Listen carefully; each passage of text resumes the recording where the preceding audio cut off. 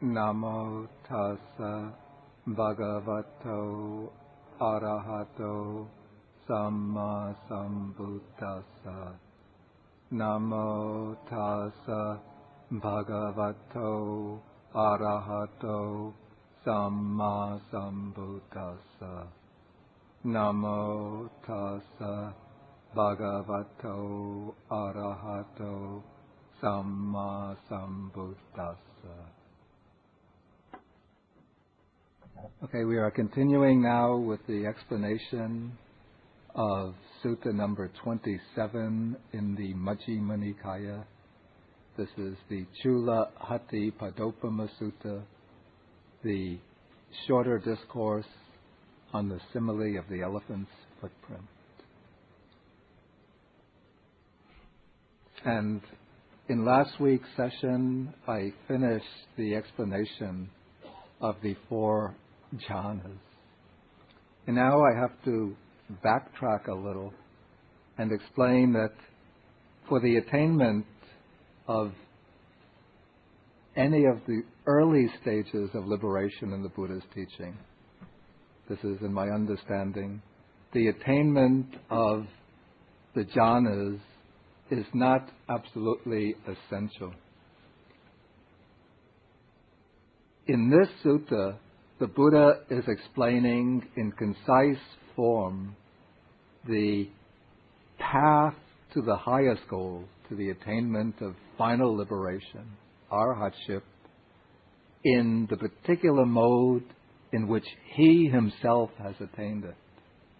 That is, the path that leads through the four jhanas to the what's called the three vijas, the three true knowledges, three higher knowledges, because he's developing, explicating this simile of the elephant's footprint. How does one track the elephant? By following the path that the elephant has taken. And metaphorically here, the Buddha is the elephant, the naga, Mahanaga. The elephant in Indian mythology, or in Indian belief, is a symbol of might, power, and majesty. And so in tracking the elephant, one follows the steps that he has taken. And now these are the steps that the Buddha has taken, and so one is following him step by step. And so, as I said in an earlier talk, what's given in this sutta is a very bare sketch of one particular mode of the path to liberation. It's a concise presentation of the path, it's a very complete presentation in that it takes all four jhanas and these three higher knowledges. Earlier, though, I used this analogy of if you're looking at a map of the United States, a road map of the United States, and you look at New Jersey, you'll just see the main thoroughfares, Route 80, 287, what are some of the others? New Jersey Turnpike. But you won't see all of the little roads. You certainly won't see 623, 517, the roads that we usually travel on. Route 15 you won't see. So there are many complex byways and roadways that one could take to final liberation. And on the board here, written this rather complicated diagram just to show various pathways that might be taken. I'm not going to explain it at length. That would take a whole session in itself. But we have these four stages of liberation. I will explain them. A few suttas from now, we come to a sutta which mentions them. Then I will explain them at greater length. For now, I just mentioned that there are these four stages. Okay, now the first stage, stream entry, this is in my view, the way I understand the suttas, can be reached by a path of direct insight, even without developing a high degree of prior deep concentration. It can be reached by developing access concentration, then developing insight on the basis of that access. It can be reached by developing the first jhana, then developing insight based on the first jhana. Or one could go to the first, second jhana, then to insight. First, second, third jhana, then to insight. Or one could develop all four jhanas, then to insight, to reach the first stage. The second stage, one could approach in the same way. So its characteristic here is that one could reach these first two stages either through direct insight or even just through access concentration without developing jhanas. Now it seems, this is the impression I get from the suttas, certain suttas, that to reach the third stage, this is the stage of non-returning. That's one who, when passing away, doesn't come back to the human realm or even to the sensual realm, heavenly worlds. But they're reborn, they're not yet finally liberated, but they're reborn in certain very, very exalted celestial realms, divine realms, as non-returners. Now, in order to reach that third stage, it seems that one would have to develop at least the first jhana and then build insight on the basis of that first jhana. Because a non-returner cuts off the attachment to the sensuous realm of existence. And it's in the first jhana that one attenuates temporarily sensual desire.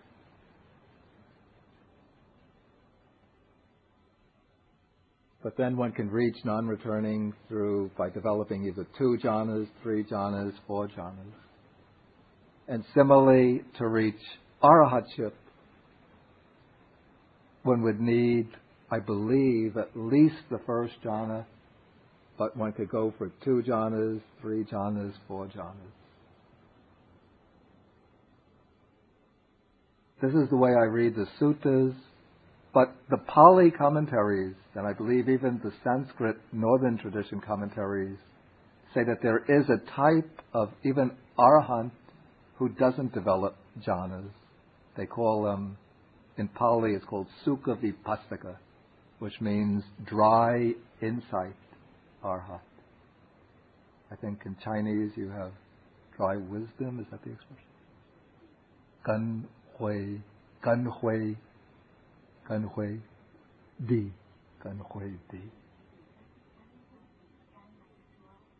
Yeah, gan hui di. Li, di, follower. I see. Stage. Kanhui di. I'll say there, insight or wisdom, it's called dry because jhana is thought of as a kind of moisture, like a water that moistens or softens the mind. So when the wisdom lacks that softening effect of jhana, then it's very hard and dry, but still it can be effective in eradicating the defilements.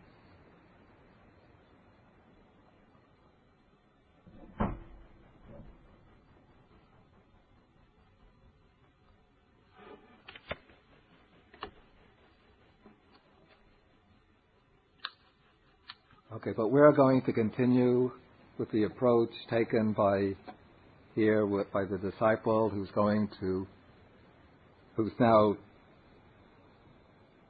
attained and mastered the 4 jhanas and is now going to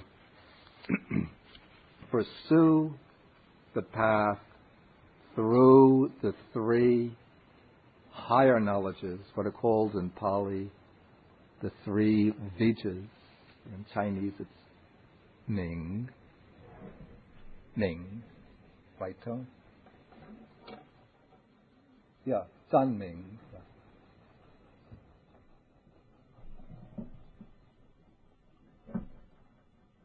Okay, to our Western way of thinking, some of these knowledges,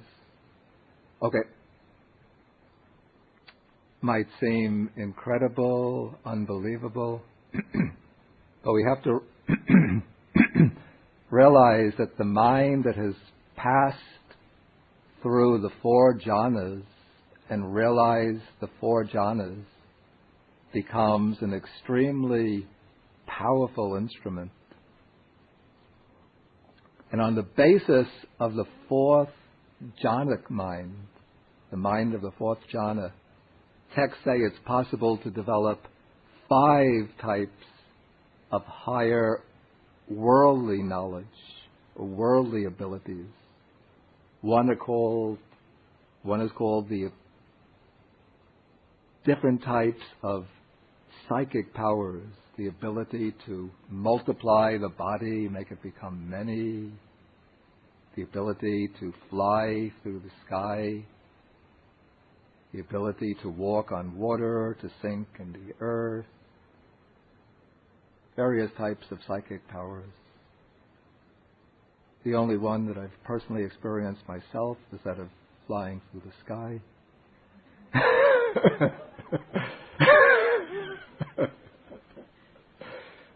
But for that I've had to get an airplane ticket.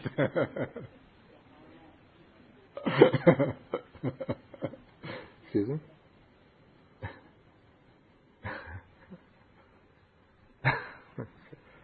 The second one is the divine ear, the ability to hear sounds far away in other world systems, the ability to read the minds of others. And some suttas mention those 3 higher powers, but they're not mentioned here. I think a reason why only these 3 are mentioned together as a group very often. Would anybody have an idea what the reason might be why these 3 are grouped together? The 3, yeah.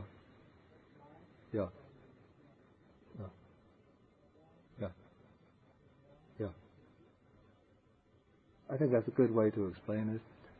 If anybody could put the main point more succinctly, particularly in relation to the third knowledge, I think that takes it at a too philosophical. That's a good point, but at too philosophical a level.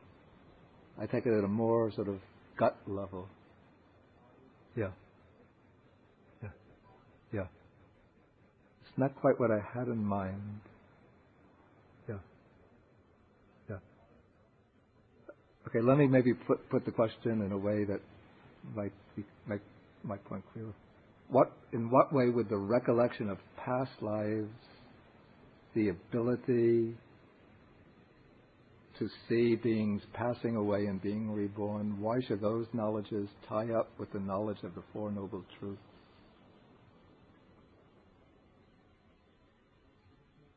Exactly. That's exactly what I wanted. It's those first 2 knowledges which really bring out the nature of dukkha, of suffering. Okay. Now the meditator has gone through these 4 jhanas. Now these 4 jhanas now form the preparation for the first of these true knowledges, the recollection of past lives. And each of these jhanas gives a certain very high degree of power and clarity to the mind. Power, precision, and clarity. So we could say even in access concentration, the mind is like, we might call it like a refractory telescope. It's like an ordinary telescope that one uses to look at the stars. Kind of telescope that you buy in a telescope in a shop. You buy for kids, or somebody has astronomy as a hobby. They buy an ordinary telescope. But the first jhana is like a reflecting telescope, like Newtonian telescope.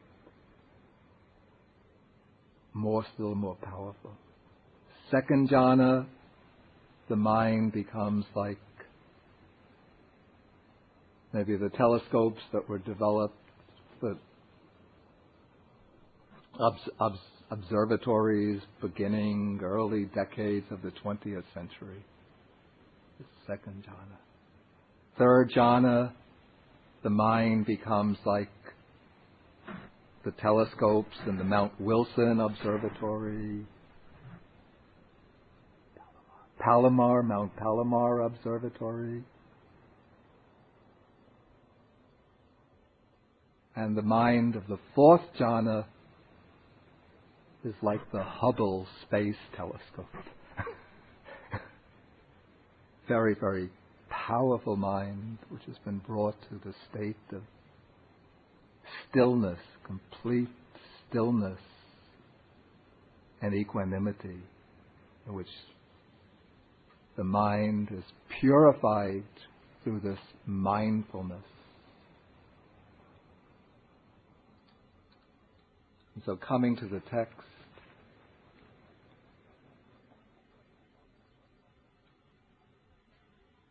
this is in page 276, paragraph 23.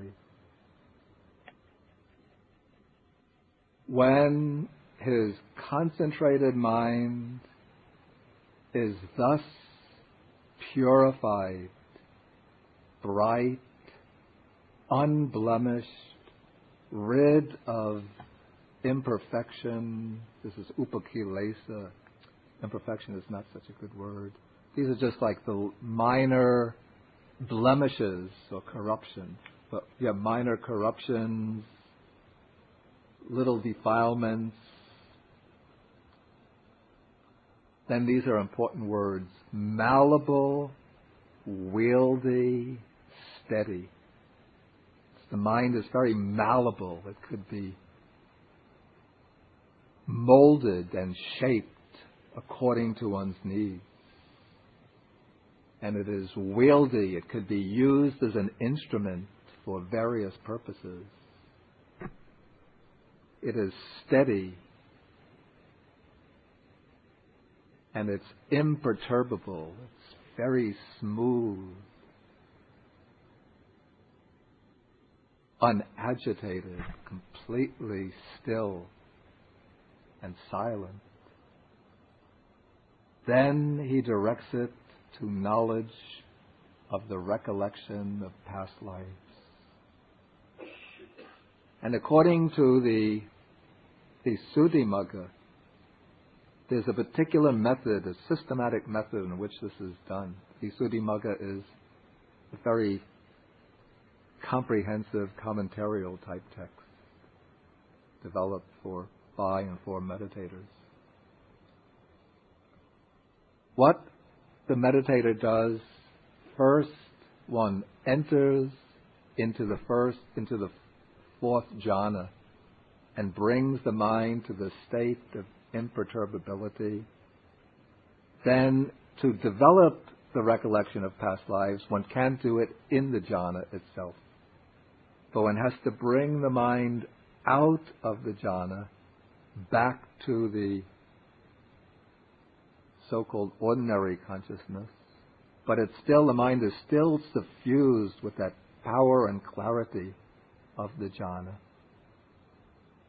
And then one starts recollecting the events that took place immediately before that sitting. One recollects coming to one's seat, maybe crossing the leg, getting the mat ready, crossing the legs, closing the eyes, entering the jhana. Okay, then one starts recollecting the events before that, till one starts recollecting all the events that took place in the course of this day, the same day. Then one goes back and recollects what happened yesterday, recollecting the main events. If the memory gets a little cloudy, one just enters momentarily into the jhana and comes out and then goes back and recollects.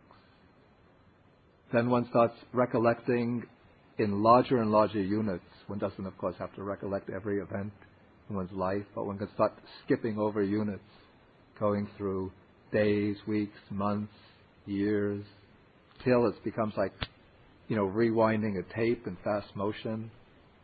Rewinding a tape, yes, speeding, till it's going at super speed. Till one comes back to childhood, infancy, babyhood.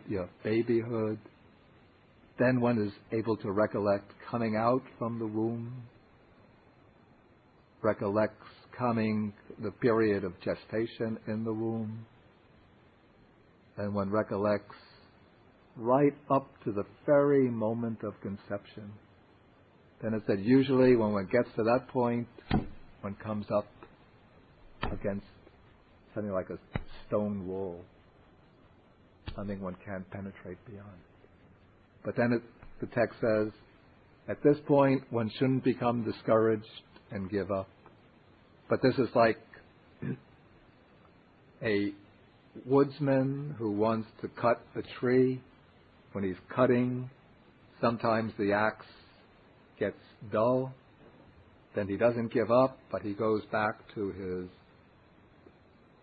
call this the grindstone, sharpens the axe, then starts cutting away till the tree falls.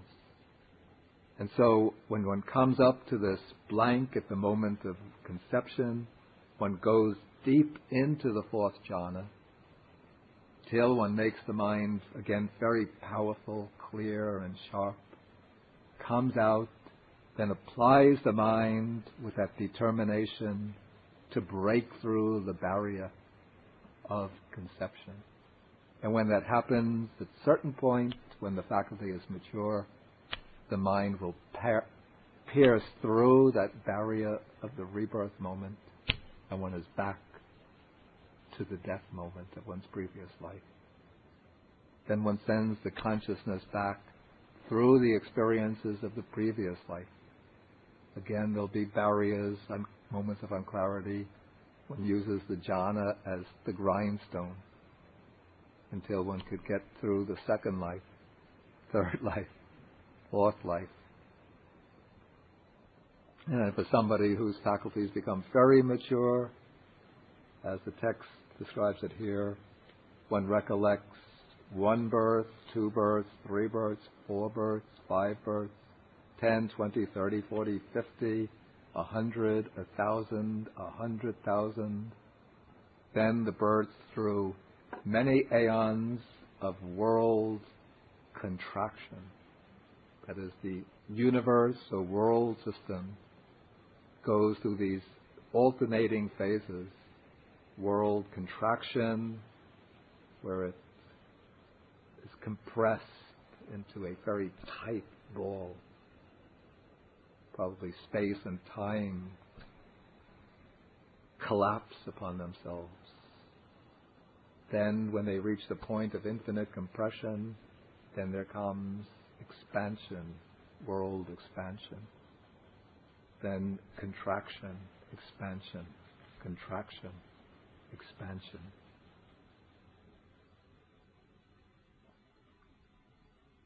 And this is described in more detail. You just go refer to page 105, Sutta 4. And thus, I won't read it. With their aspects and particulars. Oh, okay, we'll look at it. 105.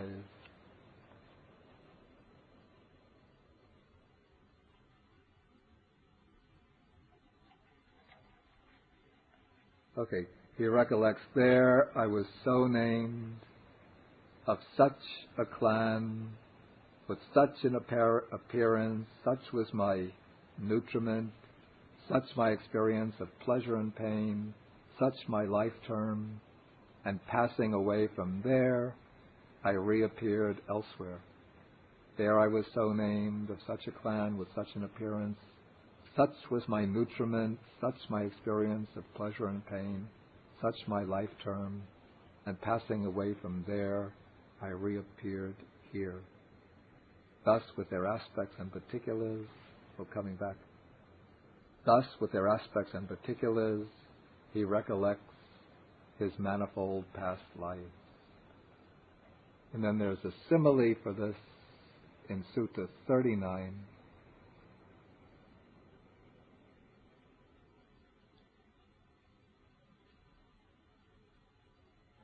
Page 369. Paragraph 19. This is just as a man might go, everybody have it? Just as a man might go from his own village to another village and then back again to his own village, he might think, I went from my own village to that village, and there I stood in such a way, sat in such a way, spoke in such a way, kept silent in such a way. And from that village I went to that other village, and there I stood in such a way, sat in such a way, spoke in such a way, kept silent in such a way. And from that village I came back again to my own village. So it's just like, I guess, I assume it's just as vivid, just as the impressions are just as clear as that of recalling one's travels from one village to another village and recalling all of one's activities in these different villages.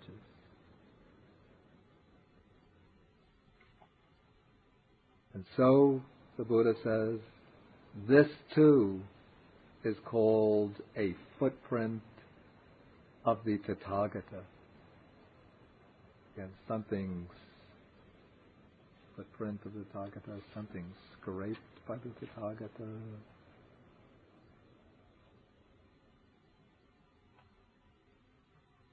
Yes, something scraped by the Tathagata, something marked by the Tathagata, but a noble disciple does not yet come to the conclusion that the Blessed One is fully enlightened. He's not yet reached the end of the process. Okay, so now, after mastering this knowledge of past lives, recollection of past births, now he's going to develop the second true knowledge. This is called the knowledge, sometimes it's called the knowledge of the divine eye, the Diba Chakku, or it's also called the knowledge of the passing away and reappearance or rebirth of being.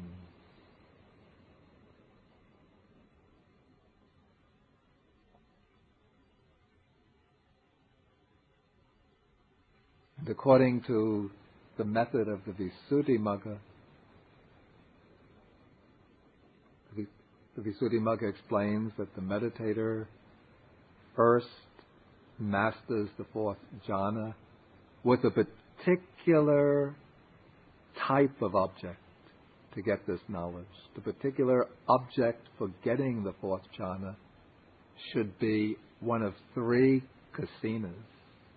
The kasinas are the colored discs, the disc-like objects. So he would take the three kasinas recommended are the light kasina, the fire kasina, and the white kasina. Of the three, it is said the best one is the light kasina.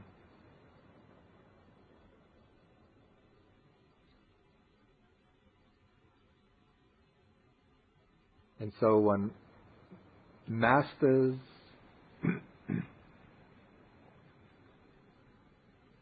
the fourth jhana based on, let us say, the light kasina. Then one emerges from the jhana, and using this very powerful mind, very clear, powerful mind, one sort of imaginatively suffuses light from the place where one is sitting. One suffuses light so that light will illuminate other dimensions of existence. One starts extending light from one's own body, spreading light so that this light will spread out, spread out, spread out, penetrate other dimensions of being that are ordinarily concealed from us, so that it will reveal celestial realms, hell realms, the realms of other beings that exist in close proximity, in proximity to ourselves, but that we ordinarily don't see. And these beings will then become visible to the divine eye, to one's spiritual eye. And when one is extending the light, at times the light might become dull, and it loses its power of penetration, its power of illumination. In that case, what is the remedy? What does one do? Goes back into the jhana and again develops that light kasina, then comes back out and spreads the light. And so now this light is pervading, till when the mind is really accomplished in the jhana and one gets a lot of habituated to this practice, the light can illuminate many, many realms and dimensions of existence. And then what one does is direct the attention to beings in these realms of existence, and fixing the attention on particular beings, one raises a kind of inquiry: what is the karma that brought this being into this realm of existence? And then through the power of the direct knowledge available through the divine eye, one gets a direct understanding what is of the particular karma type, or particular type of karma that has caused that being to be reborn into that realm. And so one comes to understand how beings are reborn in different realms of existence by reason of their karma.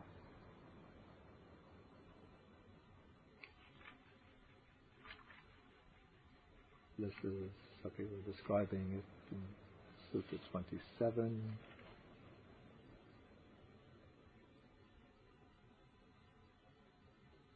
Okay, with the divine eye, which is purified and surpasses the human, he sees beings passing away and reappearing, as being reborn, inferior and superior, fair and ugly, fortunate and unfortunate. He understands how beings pass on according to their actions thus. And that's described on page 106. It's a long passage. I'll just summarize it. Basically, those beings who behaved wrongly in body, speech, and mind, and held very bad types of wrong views, they get reborn in the lower realms, the realms of misery. But those beings who are well-behaved in body, speech, and mind, who had respect for the noble ones, who held right views, and so on, those have been reborn in the fortunate, in the good realms of existence. In this way, he understands how beings pass on according to their actions. Then on page 369, we have the simile for this.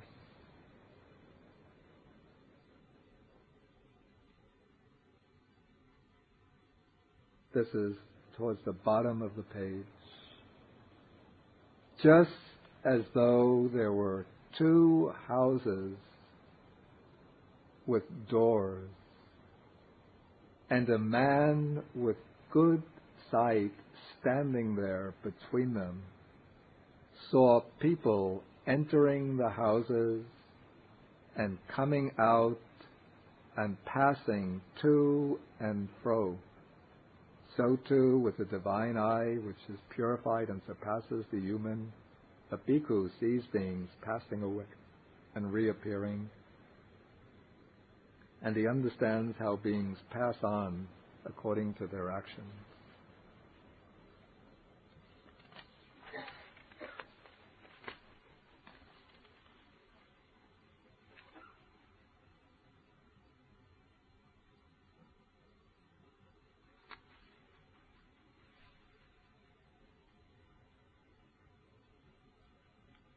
Okay, so this is like seeing people move back and forth between different houses.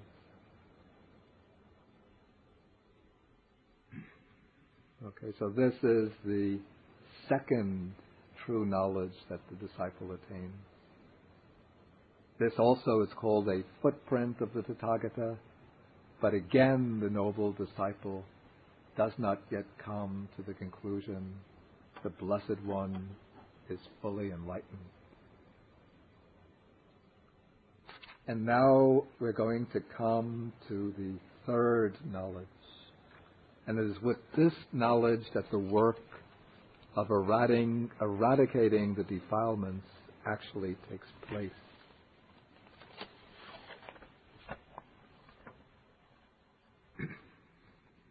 And here I want to refer to my table on defilements, antidotes, and types of abandonment.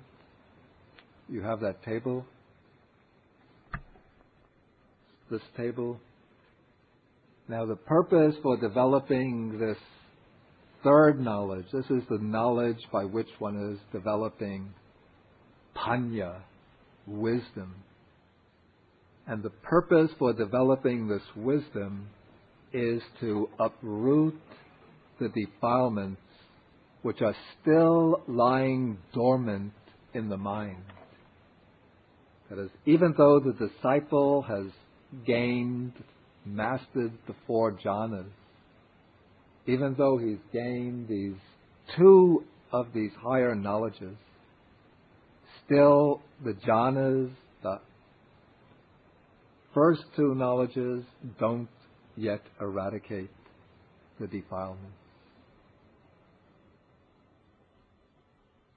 They just eliminate the defilements at the surface level, the level of mental obsession. But the defilements are still remaining at the level of latent tendency, the anusaya level.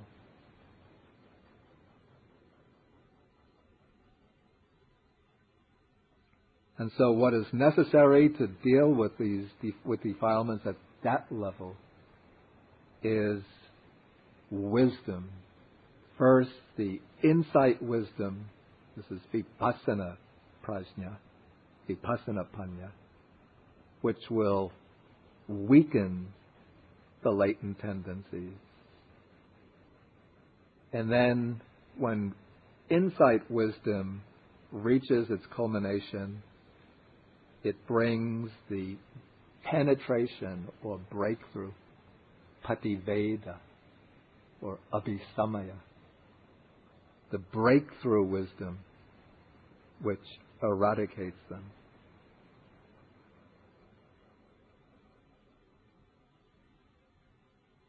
And so that will bring about two types of abandonment. That is, the insight wisdom will bring what's called the specific factor abandonment. That is, when one is developing a particular type of insight, then a particular type of misunderstanding or wrong conception won't have the opportunity to arise.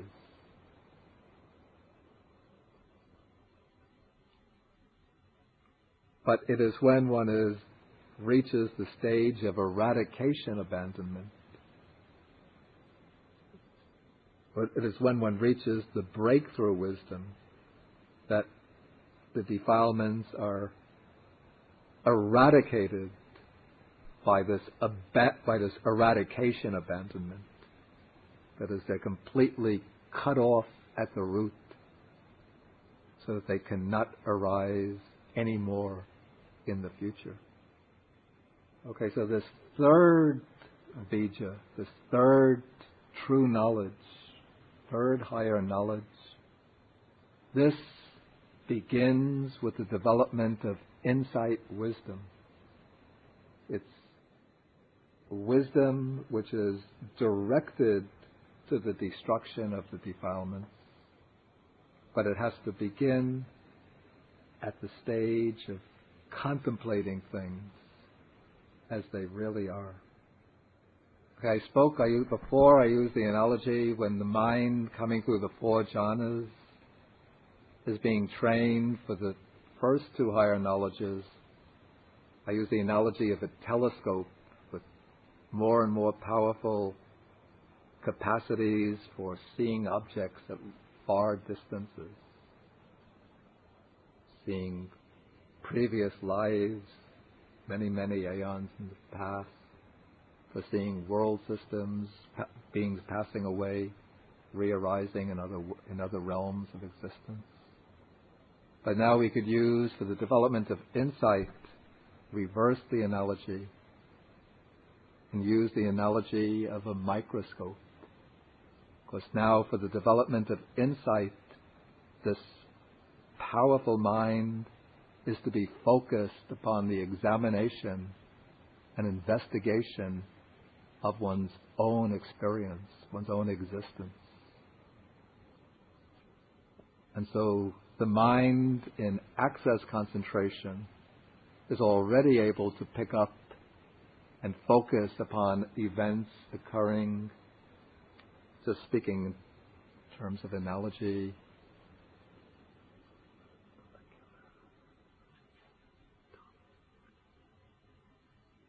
say the molecular level in access concentration. Okay, access concentration, the mind is like focusing on events at the molecular level. First jhana, it's capable of, this is speaking analogically, capable of focusing on events at the atomic level. Molecular, atomic. Third jhana,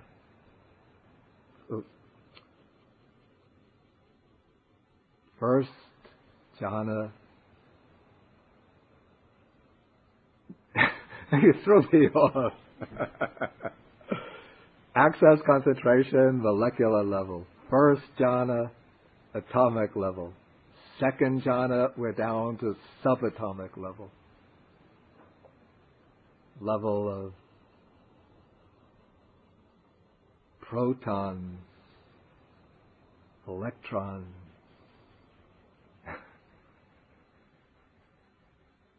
protons, electrons, neutrinos, mesons. Third jhana down to the level of the quarks. Fourth jhana there's bound to be discovered something more fundamental than the quarks.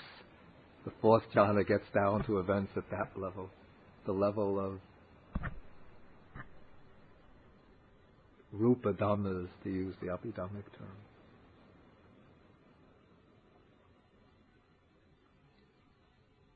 Okay, so I'm just, in a way, joking around. But the point is just that the mind in these jhanas can,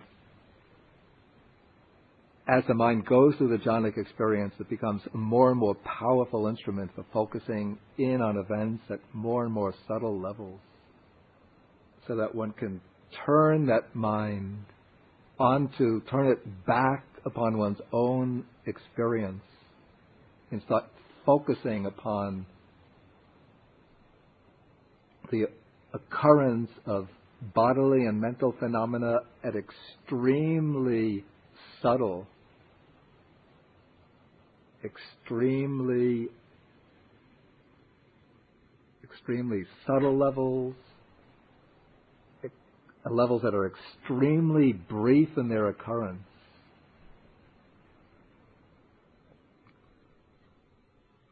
And so the meditator, after emerging from, say, the fourth jhana, will then bend that mind back upon the jhanic experience itself and observe the mind of the jhana as it was experiencing the jhana, and start, instead of taking that experience as a lump sum, as a unitary whole, start observing the jhana and dissecting it, analyzing it, observing how it is a composite made up of components, how there's feeling, perception, volitional formations, consciousness within that jhana.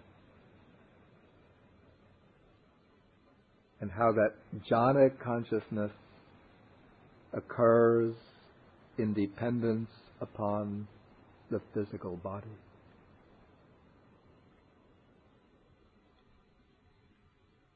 And how it also depends, taking as its object a particular form, the sign or nimitta, the object of the jhana. And then contemplating that jhanic experience, now analyzed, one sees it is made up of these 5 components: form, feeling, perception, volitional formation, and consciousness.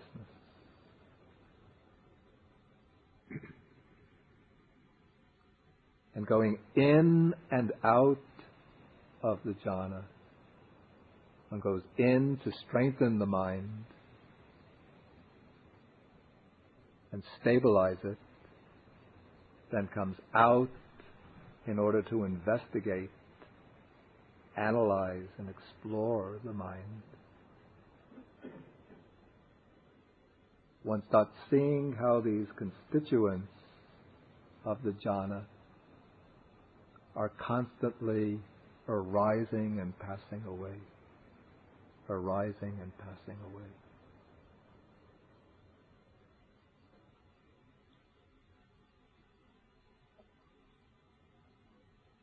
And then one extends that awareness of arising and passing away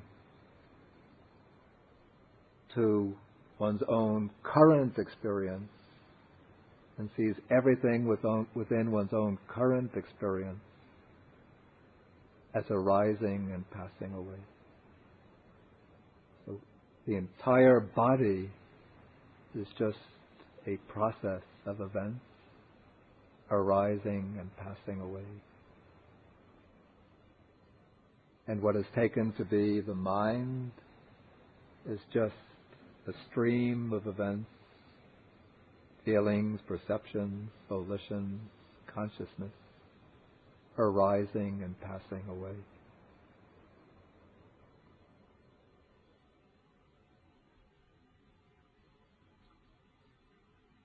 And this awareness of arising and passing away takes place.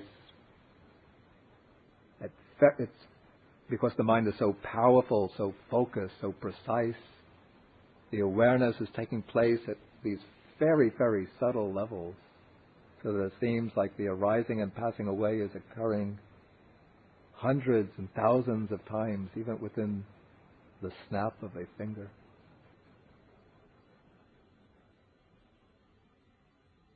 So this is now the direct contemplation of impermanence.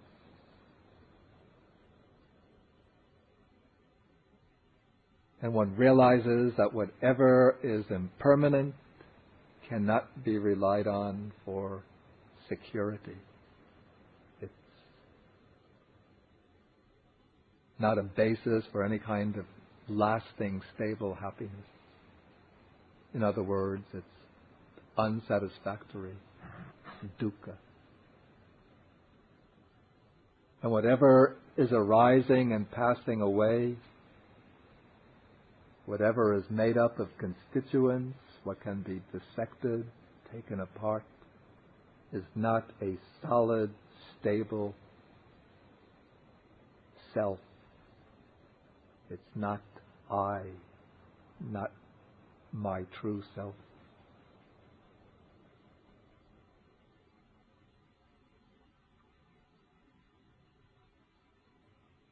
And so one is now directly perceiving the entire field of experience in terms of the three characteristics of existence: impermanence, suffering or unsatisfactoriness, and non-self. And these insights now go to deeper and deeper, to subtler and subtler levels, until at a certain point the mind will turn away from this whole field of conditioned experience and reach, this is when a person's faculties reach maturity.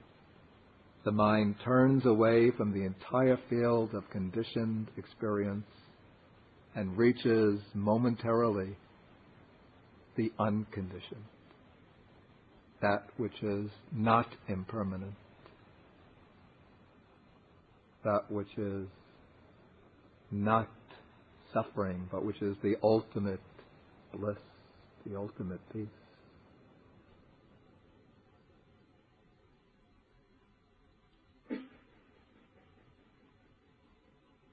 And when that happens, then one makes the breakthrough to the true understanding of the Four Noble Truths. And that is called the knowledge of the destruction of the taints. Described here, he understands as it actually is. This is suffering. This is the origin of suffering. This is the cessation of suffering. This is the way leading to the cessation of suffering. These are the taints. This is the origin of the taints, the cessation of the taints. This is the way leading to the cessation of the taints. And here what are called the taints, going to have to take a little longer time than usual just to finish, just about 15 more minutes. But anyway, I could always say it's only 7 o'clock now.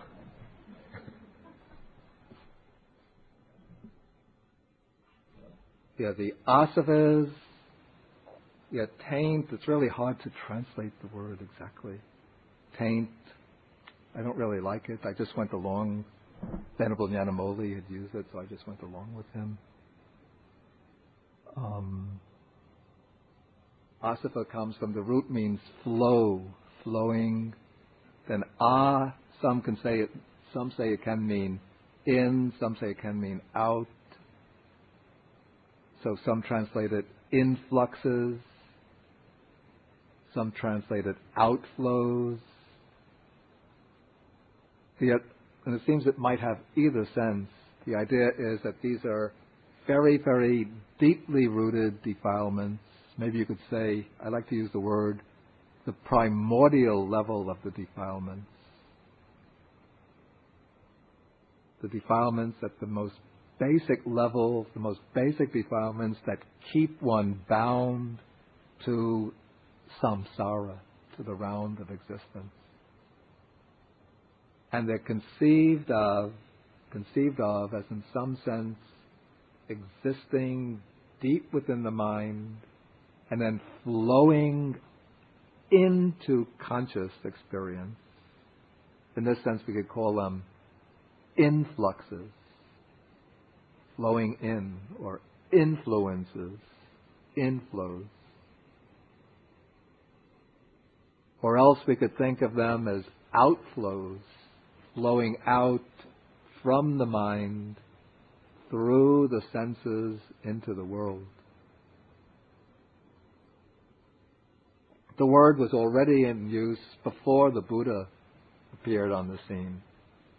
So many of the ascetics, meditators, the yogis were already seeking a path to liberation from the asavas. So the Buddha picked up this term that was in current use and then gave it his own meaning. And as we'll see, the Buddha enumerates three principal three asavas, three taints. One is kam asava. This is the taint of sensuality, of sensual desire for sense pleasures. The second is bhav asava, the taint of craving for renewed existence. Here it's called the taint of being, which doesn't convey such a clear meaning. And then third, the taint of ignorance. The first two, these are different types of craving.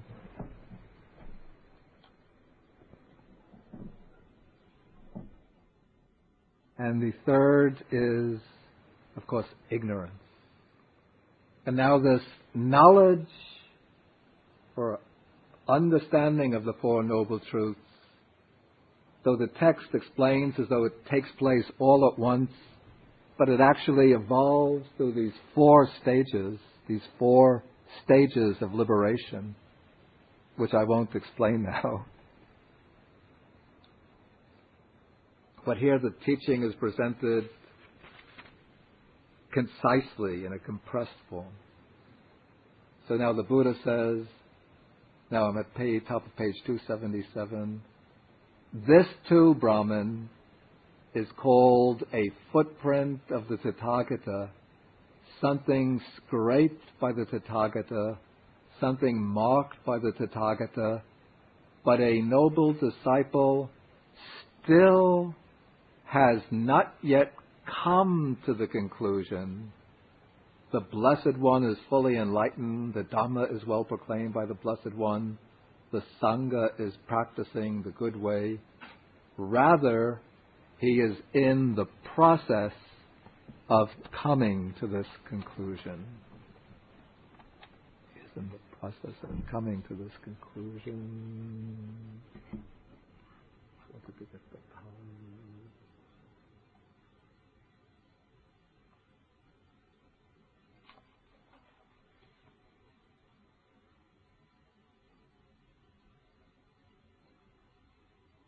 Natveva tava arya savako nitang gatto hoti apicha ko nitang gacchati. Yeah, you see, coming to a conclusion, it's a play on words that works the same way in Pali as in English. The point is that he's not yet really come to the conclusion of the path yet, so he's not yet justified in fully, you can't say that he has come to the conclusion that the Blessed One is fully enlightened. He's not yet fully confirmed that for himself yet. But he's in the process of coming to this conclusion, because now he's gotten the essential knowledge of the Dhamma. He's seen the essential point. the Four Noble Truths. And he's in the process of eradicating the defilements, but they're not yet eradicated. That comes in the next paragraph. When he knows and sees thus, his mind is liberated from the taint of sensual desire, from the taint of being, from the taint of craving for renewed existence, and from the taint of ignorance. Now all the taints, all of the defilements have been uprooted. And when it is liberated, there comes the knowledge. This is the knowledge confirming that the mind is liberated.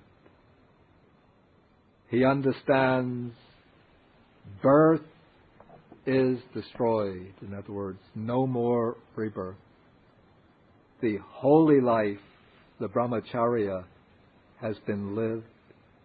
What had to be done has been done. There is no more coming back to any state of being or to rebirth in any state of conditioned existence. Now the Buddha continues, this too, Brahman, is called a footprint of the Tathagata, something scraped by the Tathagata, something marked by the Tathagata. It is at this point that a noble disciple has come to the conclusion: the Blessed One is fully enlightened, the Dhamma is well proclaimed by the Blessed One, the Sangha is practicing the good way, and it is at this point, Brahman, that the simile of the elephant's footprint has been completed in detail. And then when that is said, then this is a stock passage, 27. When this was said, the Brahman Janusoni said to the Blessed One, Magnificent Master Gotama, Magnificent Master Gotama, Master Gotama has made the Dhamma clear in many ways, and so on. I go to Master Gotama for refuge, and to the Dhamma, and to the Sangha of Bhikkhus. From today, let Master Gotama remember me as a lay follower who has gone to him for refuge for life. That is the conclusion. I should just mention that there's a simile in Sutta 39 for the knowledge of the destruction of the defilements that I should just refer to very briefly. This is page 370.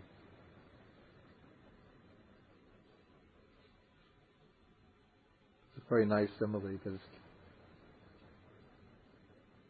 as if there were a lake, but we're getting late. I'll let you read it. I don't have to read it out loud. But it's a nice simile, so don't skip it over. I just want to leave the few minutes that we have if there are any questions. If there are any questions, please. Yes, Suki. The stage of knowledge and vision, which is right view. I'm not sure what you mean, the stage of knowledge and vision, which is right view. No, avijja doesn't become vijja. Avijja is eliminated to some extent. One gains vijja, and vijja eliminates avijja.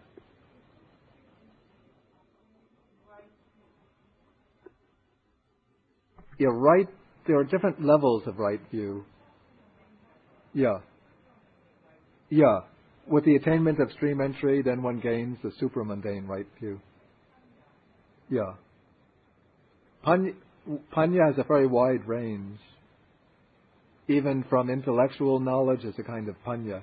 Knowledge gained from, say, deep study of the text, clarifying one's view or understanding through the text is a kind of panya. Excuse me? It's both jnana and panya. Let's say it's jnana as information, it's jnana, knowledge, but it can bring a kind of panya, a kind of wisdom. but it's different from the experiential wisdom. Yeah. Yeah. Yeah, that's an interesting question, and it's a big topic. I can't deal with it now. Yeah, I just want questions relating to this discourse itself. Yeah. Yeah, the very last contemplation is that of the Four Noble Truths. Yeah, they both come to the same point at the end, yeah. But they seem to be different process of getting there. Any? Yeah. Yeah. Yeah. Yeah. Yeah. Yeah. Yeah. Yeah, yeah, yeah. I mean, why does the text make that distinction? I think the reason is that technically there's like a distinction between the stage when one is still contemplating and realizing the Four Noble Truths. But that realization, it takes time for that realization to actually sort of sink deep and bring the uprooting of the defilements. But once that knowledge is achieved and once the process takes place, the final goal, it's inevitable. It has to take place. But it's just a temporal distinction. Is the process still taking place or has it yet reached its end? So I think that's the point of that statement. That when the Buddha says he has not yet come to the conclusion, but he is in the process of coming to this conclusion, that is to show now he's reached the knowledge, which is the understanding, but the understanding, it's not yet actually brought the uprooting of the taints, but the uprooting is taking place. Trying to think of an analogy. One will come, but it hasn't come yet. Maybe it's like cooking rice in a rice cooker. Okay, it's like the time the rice cooker goes off, the click, but you still don't open, this is my experience back with rice cookers. As soon as you hear the rice cooker go off, you don't run over and open the rice cooker and start taking the rice out because it's still wet. You have to let it stand for about 10 minutes till all of the water gets absorbed into the rice and it all settles down. Is that correct? Okay. So once the rice cooker goes off, then you know that if you just let it stand there, don't do anything, in 10 minutes, 5 minutes, 10 minutes, you open it up and you'll have rice to eat. Yeah. 26. What is what in between? Tivita? Nibita Nirod. No, that particular pattern is not employed here. That would come before. I think one has to keep these patterns separate. But Nibbida comes much earlier. This is really a much more advanced stage. Yeah. Nibbida is comes before the direct understanding of even the Four Noble Truths. That's a stage of insight. But this is between 25, 26. This is the process of attaining arhatship. Okay, I think we'll have to stop. And next time next time I will go quickly through Sutta number 39. We've actually done a lot of it by considering the similes. So I just go quickly through it, taking some of the parts that we haven't looked at yet. And then Sutta 40. I might be able to do both in the same day. Because a lot of 39 overlaps with Sutta 27. In fact, there might not be very much left in 39 to look at.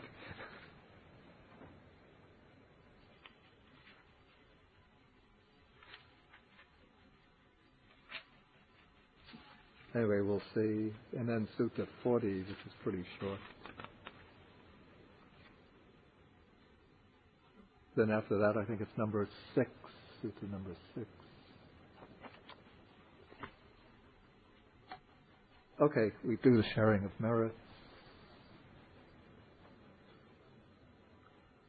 Akasata chabumata devanagamahitika punyantang anumoditva chirang rakantu sasanam.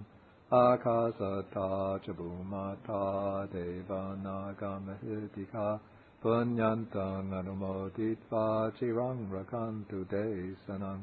Akasata chabumata devanagamahitika punyantang anumoditva chirang rakantu mang parang. Etavata cha amhehi sampadang punya sampadang sabbe deva anumodantu sabba sampati siddhya.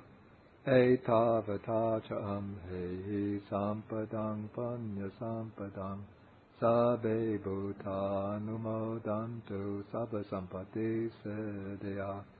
Etavata cha amhehi sampadang punya sampadang sabbe satanumodantu sabba sampati siddhya.